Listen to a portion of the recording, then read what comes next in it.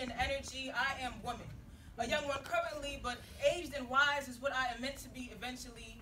And unfortunately, some of my sisters that are older than me physically have stunted their growth mentally, and for the remainder of this century, a little girl is what they are meant to be. But for those of us who are women, allow me to jog your memory. Let me remind you of one thing. Father Time does not matter when it comes to the power that Mother Nature can bring. Know that you speak life through your words, and be aware that things are bound to change when women speak.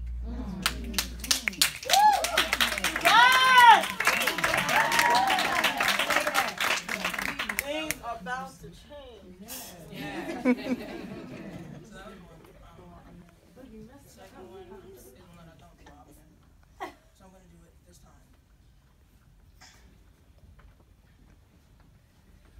Now, I don't mean to scare you or anything. I just wanted to enlighten you on many things. You see, you all are in a fight and don't even know that you're within the ring, but your opponent, he does, and your opponent, he has many things. He has tricks up his sleeve and past his shoulders and around his collar and down to his toes, and you don't have anything.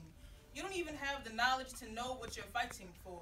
You don't even have the knowledge to know that you're fighting, or the knowledge to know who your opponent is, because if you did, well, I can guarantee that you wouldn't be fighting a fight like this.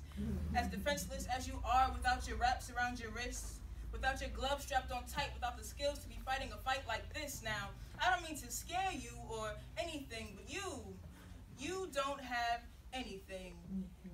You see, they say the strongest muscle in the human body is the mind. So if you continuously exercise that muscle well, we can assume that your mind should be just fine. You see, they say to win against your opponent, you needed to have anything tactile.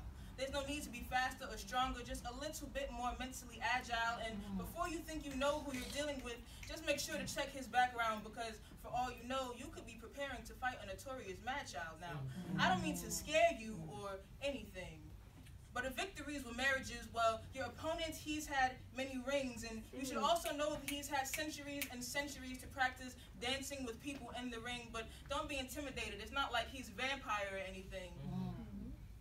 His opponent that I warn you of, some call him Beelzebub, and others say Shaitan, and sometimes fighting this opponent can be as simple as intentionally doing wrong, and sometimes fighting this opponent can be as simple as knowing that someone already lost their fight and then intentionally choosing to tag along. Now, I don't mean to scare you or anything.